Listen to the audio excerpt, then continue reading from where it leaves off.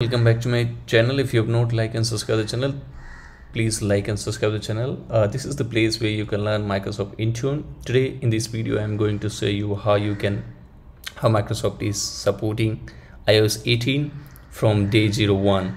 So as you can see in this article, right, which Microsoft has published, with Apple recent announcement with iOS 18, they will be supporting from the day one.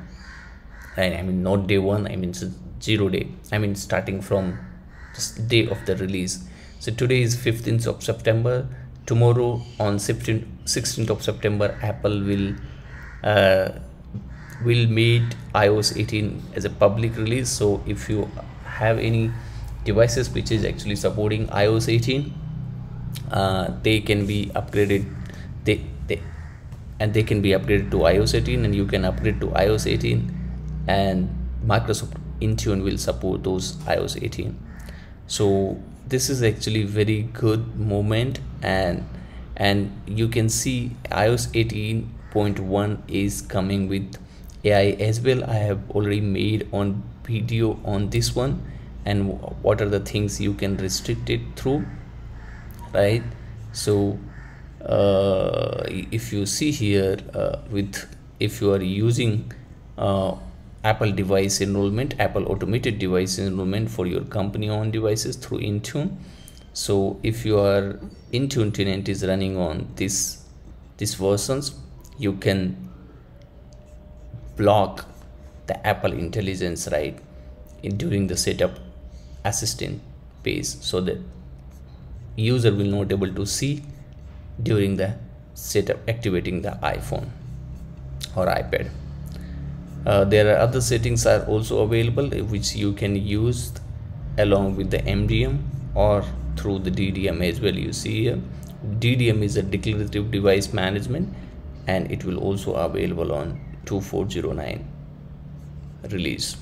Okay, so get ready for iOS 18, and you know, they have mentioned, right, you see, Microsoft has continued to invest in data-driven infrastructure that power the settings, enabling us to provide day 0 support for new settings. As they release, not only support day 0 for iOS 18, there are new settings as well they have released by Apple. The Apple setting catalogs has been updated to support all the newly iOS 18 macOS for both declarative device management, DDM, and the mobile device management, so that your team can have your devices ready for day 0.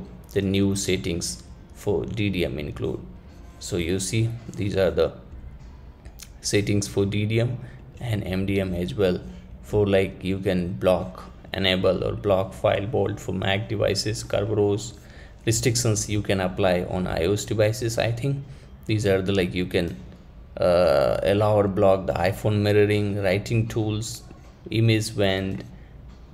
These are the settings you can apply in by using the restrictions policy. So if you go here, you go to iOS and create a configurations policy for iOS devices, you can create a new policies, right?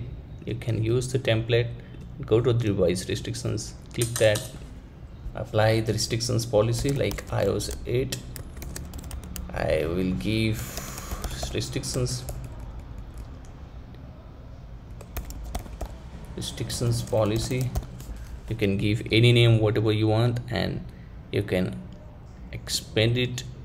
So currently my setting, my Intune is not Intune version is not on 2489, so not sure. Let me cancel this one, go to the tenant administration, and I will check. So I am on service release 2408, but here it will support only 2409, right? So make sure your service release, your Intune tenant should be running on 2409. Then you'll be able to do all these handwriting result and everything. You can block and enable it. With the DDM you can also do, with the new MDM you can also non-removable system extensions and non-removable, and you can also hide or deny list of URL through wave content filter. I hope you since we are following this channel, you are following this channel, so I just want to make inform about this 0-day support for iOS 18. I hope you already know or aware, and just to, if you want to leverage or block or anything through DDM or ADM, follow this link and apply to your tenant. Till then, thank you, have a good day, bye bye.